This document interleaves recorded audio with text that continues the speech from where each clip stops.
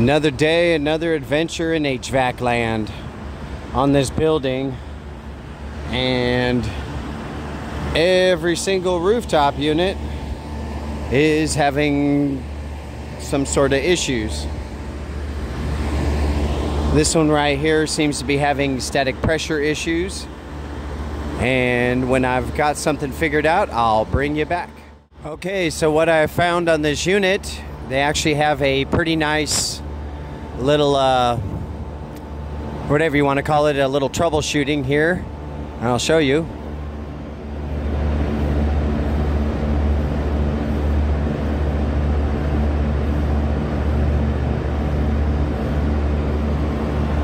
And what I was finding,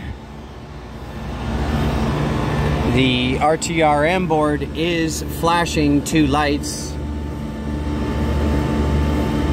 It may be difficult to read, the sun is bright, but it says to check DC volts between 6 and 8, that's cooling, and 6 and 10. 6 is your common. So I have my meter set to DC. 6 and 8. Now it's going to be backwards because I don't have them hooked up right, but you can see the voltage is going all over the place. That is what flashing means. So I go 6 to 10.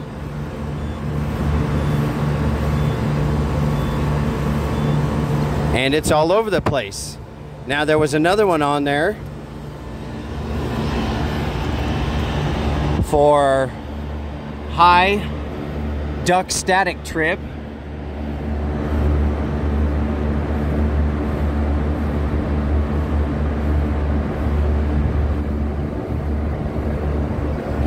You would read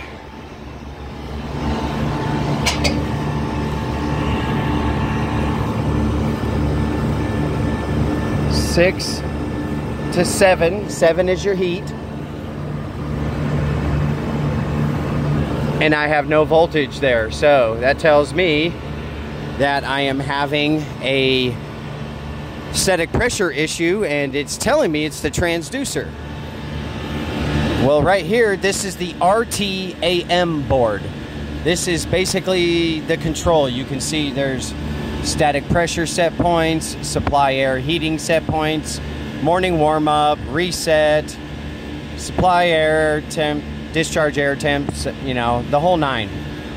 And up here in this top corner, this is your static pressure transducer. And if I take a reading,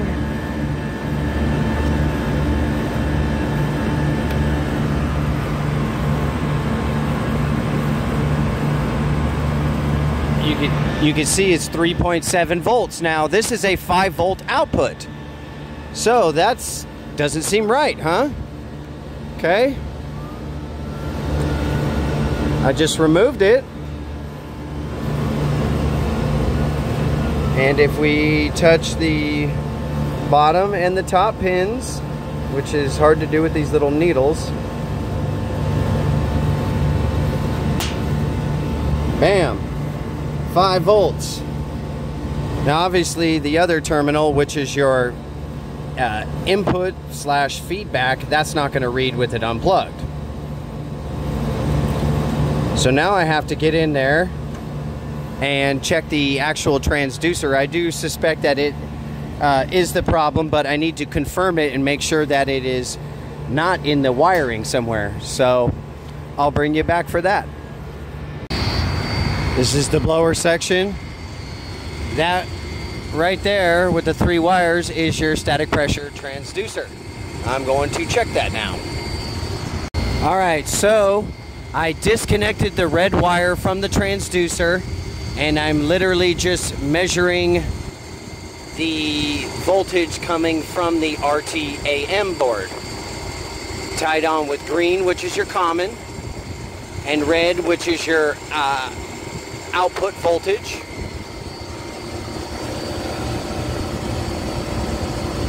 So you can see I got good voltage. Now I'm going to touch the red wire to the 5 volts coming from the RTAM.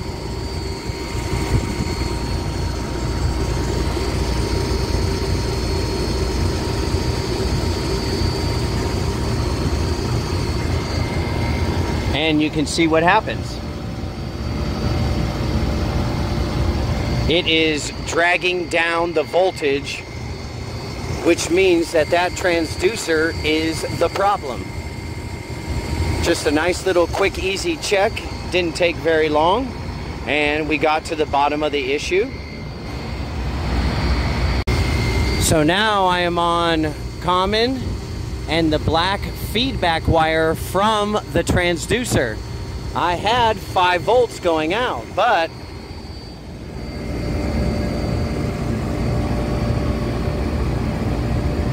you could see I have no voltage coming back. That is millivolts, not even 1 volt DC. So now I'm working on a different unit. There's the one I just worked on before. Just to show you here, this is another RTU, same exact kind of Voyager 3. And here is, again, the static pressure. The bottom wire is your common, which is the green wire on the transducer. Got a bunch of crap on my lead. Wow, that's fantastic. And the top wire here is your output voltage going to the transducer. And you can see we have a healthy 5 volts. And this one, if I go back to the middle one, which is your feedback, and it is a pain in the butt to get these in here. Stick that in there. And wouldn't you know it, 1.5 volts.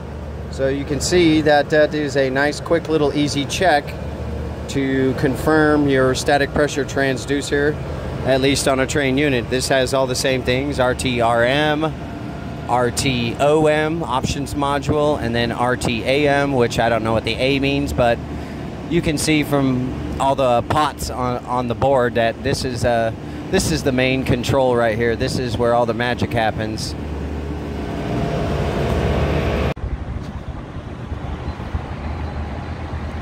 Just another day here in Austin, Texas.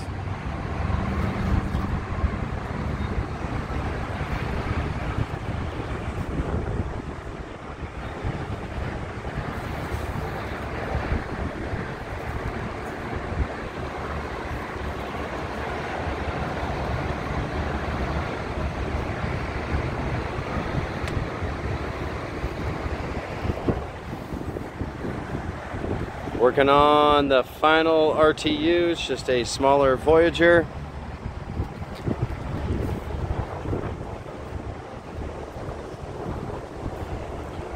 This one is having a outside air temperature sensor issue.